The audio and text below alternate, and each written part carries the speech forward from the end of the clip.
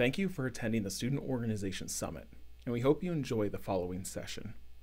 If you're viewing this workshop after the live premiere, make sure to visit our YouTube channel or official website to see an archive of all past discussions and workshops.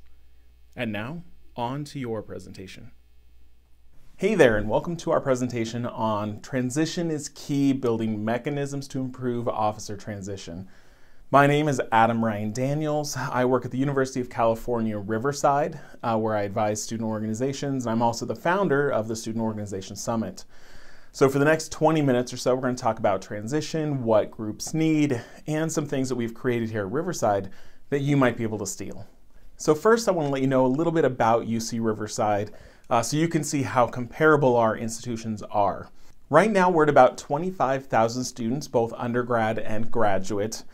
We have about 500 student orgs, and we're about an hour and a half outside of Los Angeles in a mostly commuter campus. So a lot of our students come during the day and then leave in the afternoon and evening, and they don't stay here. To give you some history, we started to notice that student organizations were not meeting requirements. They were missing deadlines. And we realized a lot of this is they didn't know about them. They didn't know that there were things they had to do. No one told them. Their contacts weren't updated, so we were emailing people that were no longer in charge of the club. There was this big gap between what they thought they should be doing and what really they were required to be doing. We also saw that orgs were continually losing their own history. They were losing passwords. They were losing kind of how to complete processes. How do you reserve rooms? How do you get budgets? And then they were losing even feedback about how past events went, what fundraisers in the past couple years worked. They couldn't tell you. So every year it was starting from scratch and reinventing the wheel, things that officers last year figured out but never told the new people, or the new people didn't think to ask. So we were again seeing this huge disconnect. And of course, all this was compounded by COVID-19 and not having to do a lot of these things for a year and a half. They obviously lost. How do you complete processes? How do I do this? Where does this exist? Where does the service exist? And so now groups just need help relearning how to do all those things. Now, 5 or 6 years ago, we realized that this was a problem, that transition was missing. It wasn't happening. So we thought about 2 different ways that we could do transition workshops. The first way was a very familiar general workshop. Any student leader could attend, and we would talk about transitioning officer titles and positions.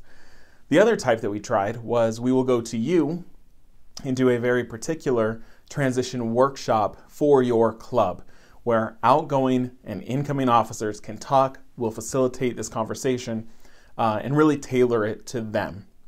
Now, these general workshops, not very effective because we weren't specific. It was about kind of the general what groups should be doing. A student org might only have one person there that is now responsible for trying to do all of this. A lot of groups did not go, right? We're all familiar with workshops with 0 attendance. So not super effective. And then the workshops that were effective, these catered specific workshops for a student org, were rare, that they would ask us to do this. We would do a couple orgs a year. Not a lot of groups did it, but it was effective for the groups that did. There's also a scheduling issue with trying to get every incoming and outgoing officer to show up at a certain time is obviously difficult to figure out. So then we thought about how do we fix those problems and embrace the things that worked about these transition workshops. So we were thinking about what is a asynchronous resource that we could create and offer that a student org could tap into whenever. You know, their convenience, their meetings. It is an activity guide for them, you know, whenever they need it. So we created a transition manual. And the first one that we created was for presidents. So this is a guide for the incoming president to complete. I was just elected president of the chess club. I'm now going to fill out this document. And it walks them through activities that they should be doing and questions that they should be asking of the outgoing president. It asks them for fields that they should be completing. What are certain passwords? How do we do this thing? When is our culture show usually happening? It prompts them on what questions to ask. It also asks more general, kind of qualitative questions. So how did the last year go? What sort of fundraisers worked? Things that they just get to pick the brain of the outgoing president, and then they're going to complete and write it down in this document.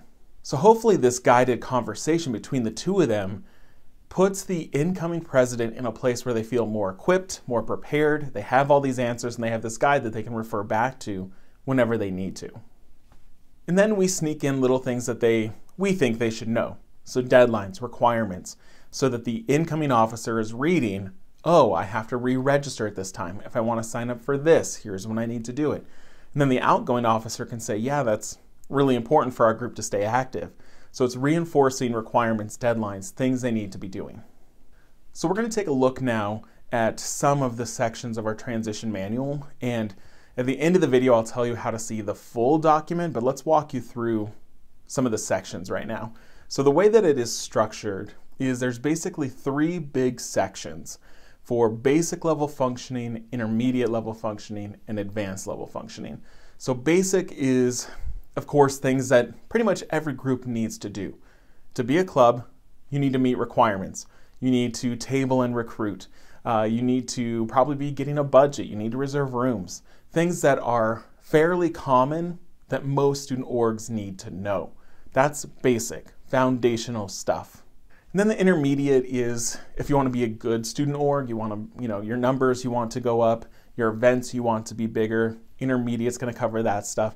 And then advanced level is really stuff that you're doing like goal setting, strategic planning, things that the group can do to set up a path of success for the future. Things that you can do now that will benefit the group for years and years. Things that are completely optional, winning awards, things that they don't have to do, but advanced level, if they want to, we're going to tell them how to. So here's some examples of the basic level functioning sections in our guide. So for example, review the transition manual. They're doing that right now, and they should be doing that on an annual basis. Reviewing the student org handbook. Yes, they should be doing annually.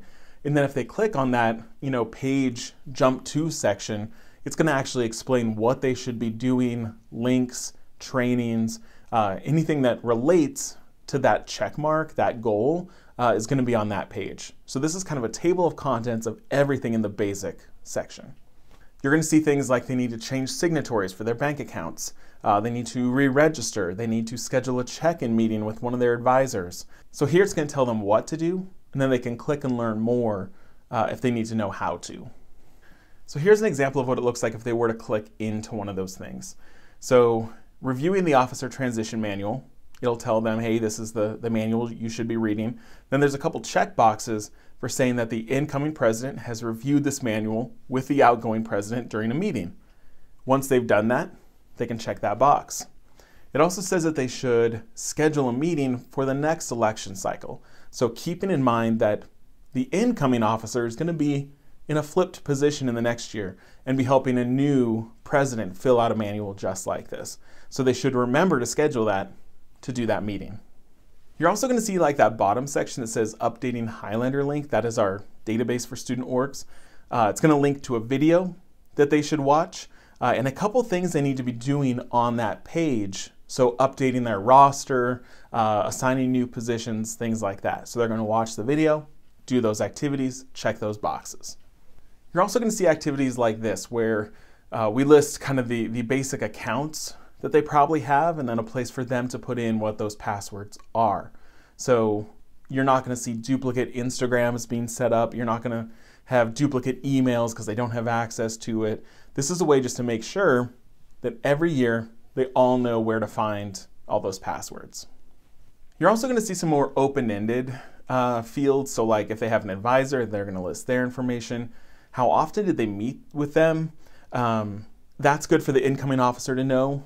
Like, how often should I be talking to this person? Weekly, monthly, quarterly? It gives them an idea what to prepare for. Then it asks a little bit about the goals of the club. What was the outgoing president trying to do, right? If the outgoing president, their big push was for membership and new members, then the incoming president should continue that effort, right? So that all that work isn't undone. Then once they get past the basic, they're going to get into the intermediate and advanced level activities, which are deeper activities that are kind of requiring conversation and maybe can even be done as a whole board or as an organization. So things like goal setting, evaluating how the last year went. These are going to be things that maybe require more than just the two incoming, outgoing presidents.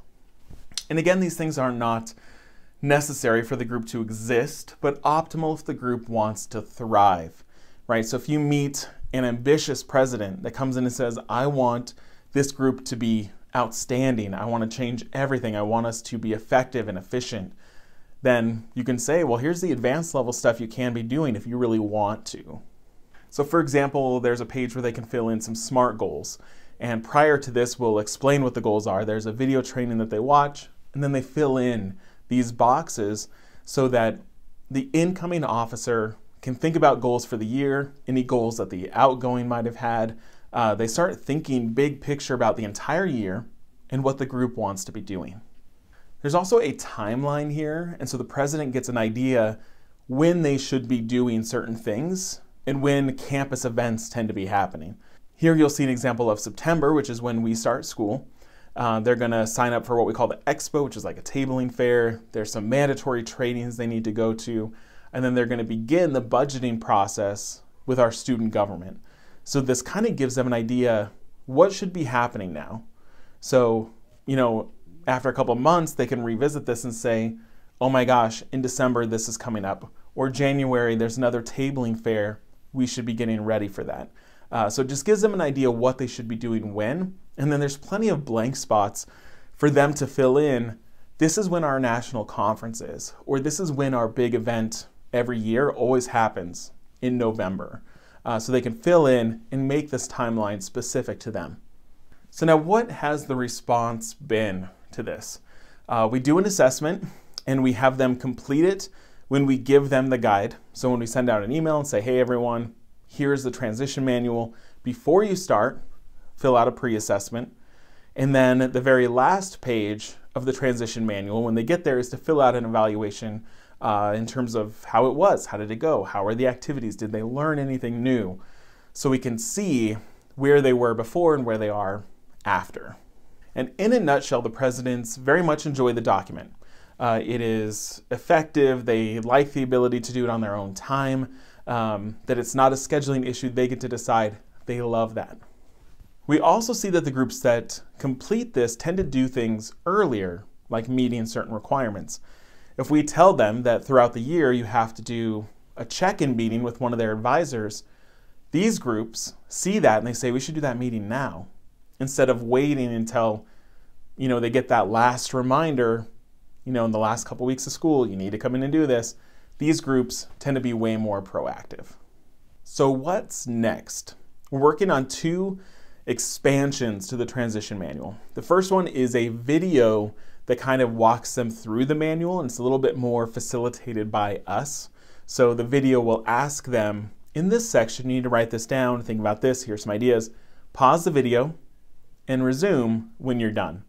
And so now they can, watch the video either together or separately. They can watch it as an exec board and see it as a transition for the group. Some sort of guided transition that is asynchronous, but still valuable and effective. So we're going to try that. And then we're also going to branch off and start doing other positions. So the marketing social media person has a transition manual that says, here's what you need, files you need to ask for, here's when things happen. While the treasurer might be much more about banking, fundraising, finances. So we're going to create specific transition manuals for other positions. Now that we've kind of tested out and piloted the president manual for a couple years, now we're going to try it with some other positions. So if you want to see the entirety of our president's transition manual, down in the description, you're going to see a link to a Dropbox where I have it uploaded. You can download it. You can steal anything you want if you think it's useful. Obviously, there's a lot of campus-specific stuff, but you can at least look through and be like, we should talk about that. Oh, we missed the part about budgets and banking. Hopefully, it gives you some ideas. So you can steal that, use it all you want. If you have questions, we're not going to do a Q&A today because this is a half-hour block and we're kind of getting ready for the next big sessions. But if you have questions, I'm going to put my contact info on the screen. I'm going to give you my UCR email, a generic Gmail account, and then the Student Org Summit account I'm also answering. So you can try any of those if you have questions about the manual. If you want to meet and further discuss it, just let me know. So I hope this was useful. Hopefully this gives you at least a couple things to think about and take back to your team and see if they might work. So enjoy the rest of the summit, and thanks for watching. Thank you for watching this presentation. To see other presentations, workshops, and discussions, feel free to utilize our YouTube channel or official website.